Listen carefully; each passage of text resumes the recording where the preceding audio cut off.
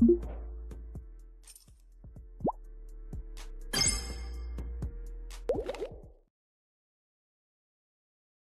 everyone, so let's create this crazy reel. First of all, as you can see, this burger icon is coming and jumping on display, okay, and then this text is coming out.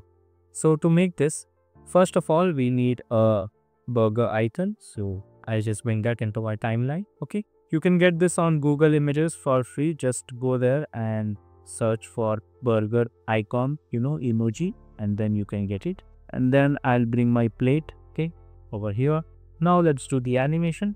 So I'll keep it here at the start. Hit for P for position keyframe.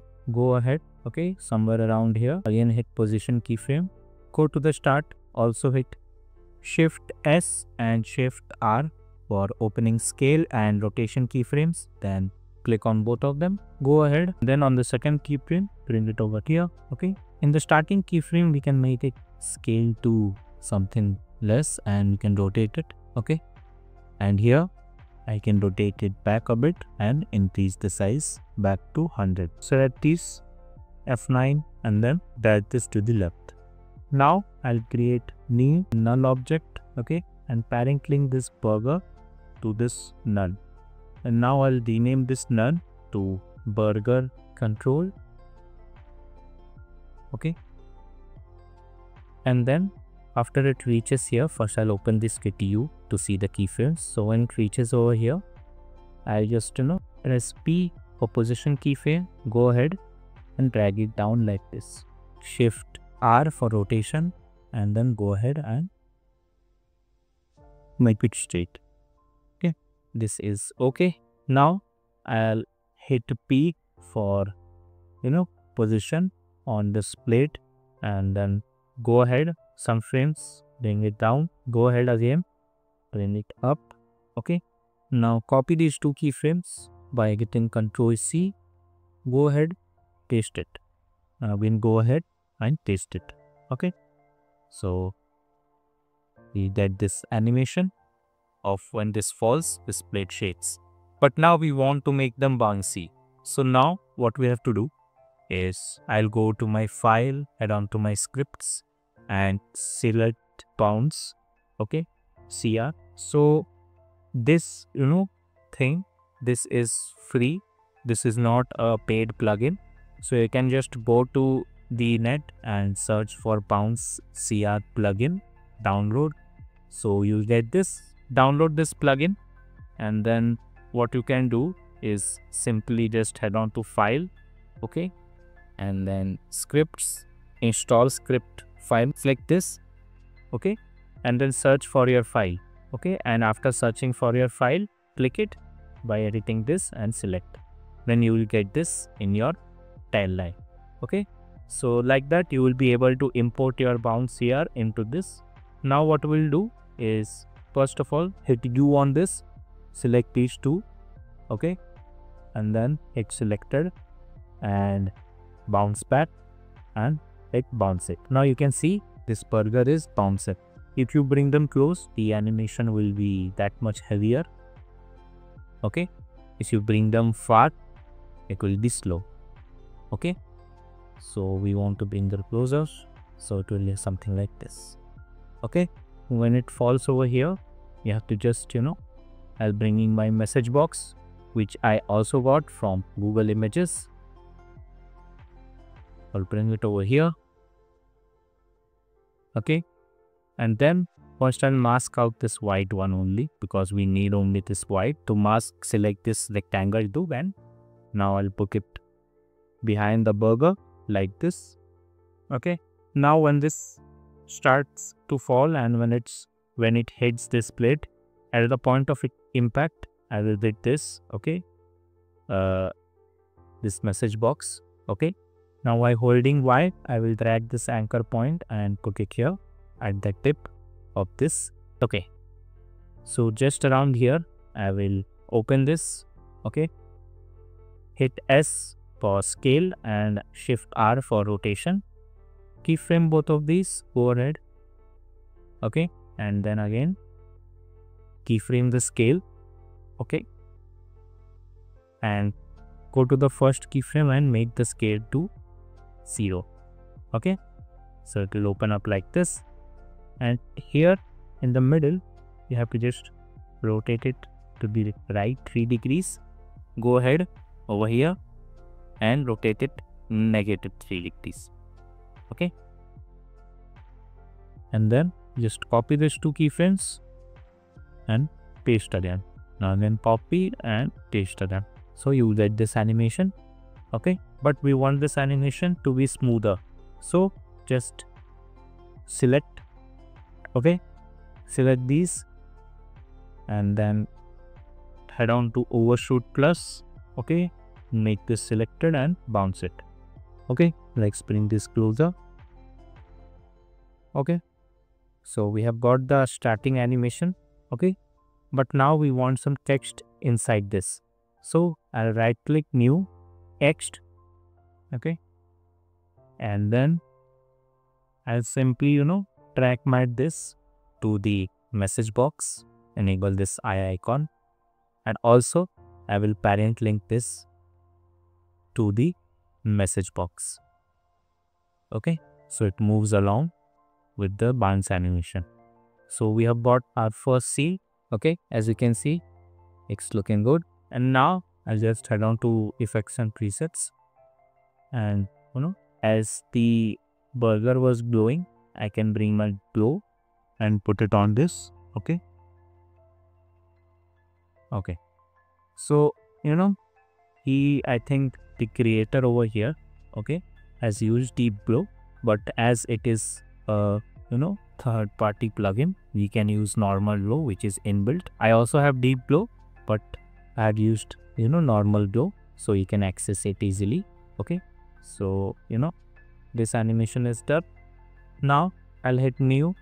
Okay, then bring another null object, rename it to scene 1 mover. Okay, because if we move our scene 1, so I have given it this name. Now what we need to do is select this message box and plate and parent link them to scene 1 mover. Now hit new solid, keep it white. Okay, and move it over here and bring this below, and now parenting this to scene 1 mover also. Now open this, click on position keyframe, go ahead and drag this to the left side like this. Okay, select these and at night. Now select both of these and drag them closer. So this is our animation. This comes up, so it's easy to make. Again, we have to use the same properties which we just did. So first I'll bring in my Swiggy icon. Okay, go here and search for drop shadow and bring it onto this. Increase the opacity, distance and softness. Now we need to move this. When it is somewhere over here, I'll bend this. Okay, first I'll make it smaller. Yeah, hit on position and shift R for rotation keyframes. Okay, turn them like this. Go ahead and put them over here. I will make the rotation back to 0.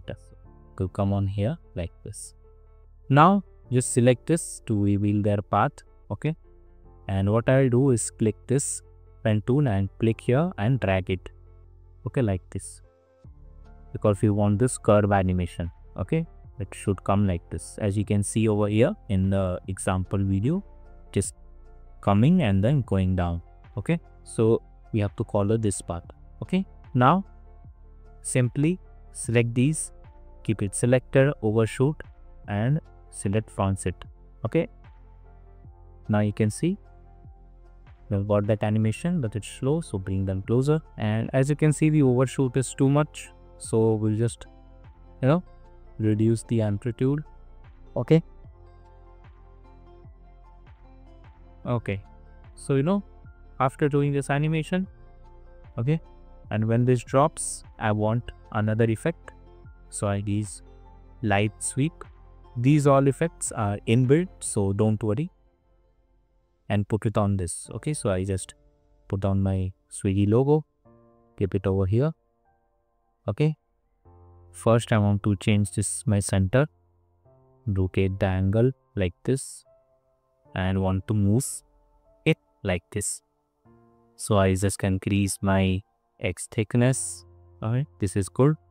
So when this drops away somewhere over here, I hit my center, go ahead and again drag this to the end.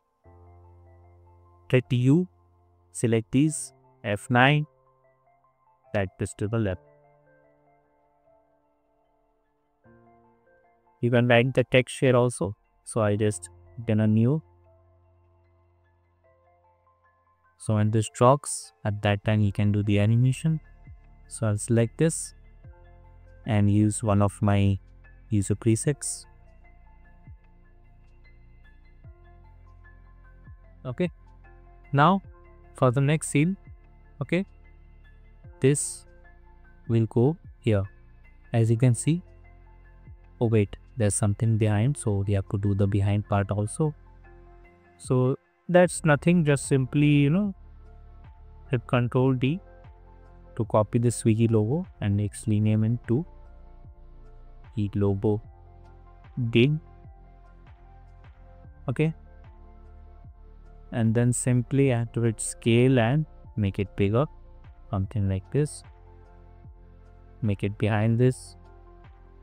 Search for Gaussian blur again, book it on this, and then increase the blurriness. Hit T and decrease the opacity. Okay, and then select rounded rectangle tool or rectangle tool and make it something like this. Mask it. Go here, make it subtract, and then increase the feathering.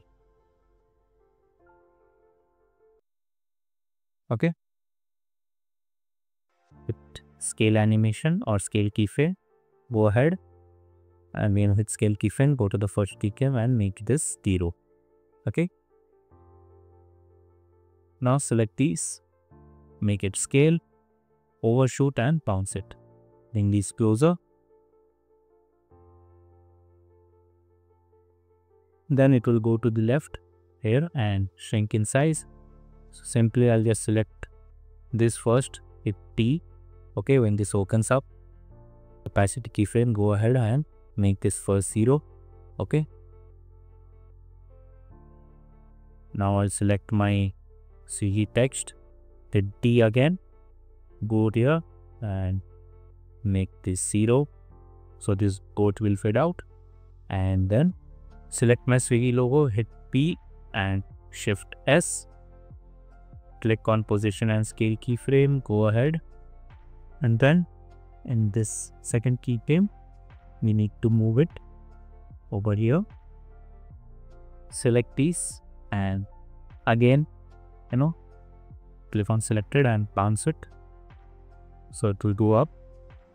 Okay, but we need to make this faster, so I'll just bring them closer like this. Okay, and when it reaches over here, there is an explosion type of thing. Okay, so let's make that. Select this ellipse tool, the fill should be orange. Okay, shift and make a circle like this. Control Alt Form to bring the anchor part to the center and place it over here below this Swiggy logo. Okay, and then first we'll rename this to explosion. Okay, and then what we are going to do is bring Gaussian blur on it, increase the blurriness. Okay, and then hit T to bring down the opacity somewhere here. And then when this lands, okay, just over here, hit S for scale, go on the head, again hit S, go to the first keyframe and make it 0. Also hit Shift T to bring in opacity properties and go ahead and make it 0. Snip both of them, F9, and drag them to the left. So you will get this explosion animation, but it needs to last. So I'll just drag this forward, opacity. Okay. Okay, the timing should be good as when reaches here at that time only. Okay, so when this explodes, then our next animation will come, which is this part. So this animation is same. Okay, the same thing which you have been doing. First, the main thing is you have to only create the design. So I'll just create not the exact design, but something similar to this. So you get to know how we are doing this. Okay, how we have to create this design. So first of all, what I'll be doing is, bringing in a rounded ellipse tool and making something like this. Okay, let's change it to something off-white. Select drop shadow. Okay, and put it on this. Increase the drop shadow and this and in. Yeah, so you'll get this. Okay, and now I'll rename this to main outline. Okay, and put it behind our logo. Okay, so again, just make this, select this and make another here. Again, add a drop shadow to it. Just copy it from here and put it over here, and then bring one person image inside like this. As you can see, a burger here. Write some text. Again, make the same thing. Okay, by using rubber rectangle, bring an image. Okay, like this you have to design. So I will fast forward this section and complete my design. So the only thing which is relevant from here is this burger, because this part goes to the next scene. Okay, so let's make the so as I have taken inspiration and made something like this. Okay, so what we will be doing is, first, as you can see, I have created this, and there is a burger box. Okay, first I will link it to our main outline. Okay, then I will select my person box, which is this box, and again link this to our main outline. Okay, and then now I'll select my pizza, person, ice cream. Okay, and link this to our person box, means which is inside this. I will link to this, and this box I will link to the main box. Okay, same with this, link this burger and this text to this box, and this box will be linked to the main outline. So let's do that again. So burger box is already linked. Now let's select these two, link it to our burger box. Okay, and it's done. Now we have to only do the animation, which we did now. Okay, using the keyframes and position, just position and scale anything you like. Okay, and then hit bounce it. So after doing that, okay, your whole animation will look something like this. Okay, as you can see here, when you come here, it will look something like this. Okay, see, all are bouncing. So simply what you have done is use position. So by using position, this comes up. Okay, and just bounce it over here while selecting the keyframes, and then it will bounce. Okay, nothing else is there. Okay, so this will be it for our part 1 of the animation. If you want to see a second part of this animation where I'll be continuing the rest of this, okay, then make sure to hit that like button, and if I see 500 likes, I'll be continuing to make a part 2. So see you in the next video.